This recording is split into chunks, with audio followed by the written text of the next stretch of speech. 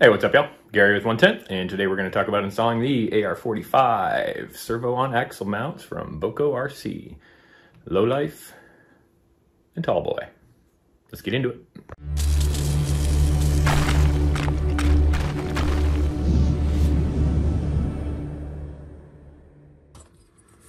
All right, so I made two different versions of the servo on axle mount for the AR45 straights.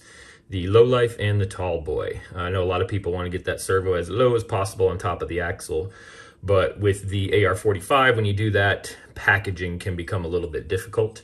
Link clearance and everything else, drag link, tie rod, all that. So the LowLife gets the servo as low as possible, but you are going to have to fiddle with the drag link, maybe space the servo forward or back, depending on your setup.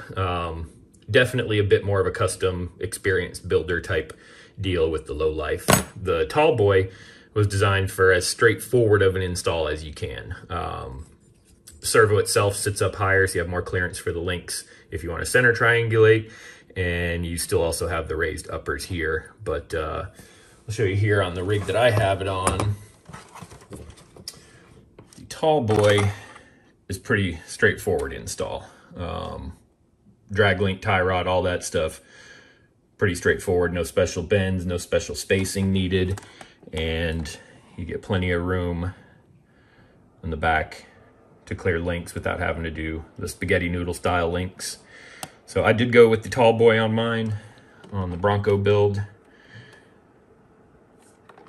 because I was being lazy and didn't want to have to do the custom links for the LowLife. But a couple team drivers and plenty of other people have done the LowLife without any major complaints. So let me go ahead and grab a straight axle and show you how to do it. All right, so you'll basically get the same hardware kit whether you order the LowLife or the TallBoy. You get a whole bunch of screws because there's a bunch of options. The design secures on the back of the pumpkin and then also on the factory link mount. Easiest way I found to do it, pop that guy in there and then just kind of slide her on down. And it should give you a pretty flush fit. And you've got a couple of options for the links, but first thing you're gonna wanna do is secure behind the back of the pumpkin. And for that, you're gonna use the M2.5 by 20. And you'll see it's gonna go through and it's gonna hit the back of the pumpkin, or the back of the diff cover there all the way through the pumpkin. So that's going to be part of the mount. And then this one, you've got a couple of other options. So it also secures here at the factory link mount. And what you do with this one kind of depends on where you're going to put your links. If you're going to center triangulate, you're going to want to snip this guy off and run the M3 by 30 through here, and then back it with a nut on this side, which is included. You get a bunch of these guys. You'll want to use Loctite. And then you also want to run screw through the truss. 14 millimeter works fine there. Slap a little washer on it to keep it outside of the hole in the truss. And then go ahead and back it with a nut. And tighten her all down. So you have 12.5 or M2.5 by 20 here, M3 by 14 here, and then this really depends on how you want to do it. You're either going to run the 30 or a 16 through there.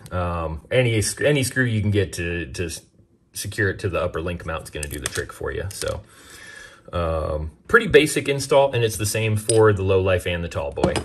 So you're going to do the M2.5 by 20 here, 3 by 30 if you're doing center triangulated, or 3 by 16, however you can secure that, and then a 3 by 14 through the truss. And you want to make sure you put one of these spacers that I include on the back of the truss so the screw head doesn't slip down inside. You'll also get a few additional washers and little M3 nuts. One of them is, again, if you're doing center triangulated, you pop a nut back here, pop your nut, and run the 30 through there and catch the threads into the nut. And then I also include an extra few spacers because depending on your link size, if you're using 7 millimeter or 7.5 millimeter width, I did include some little washers so you can kind of stack them up and eliminate any slop that might be in the back of the link mounts there. And then the other option for link mounts is these side ones, which are higher.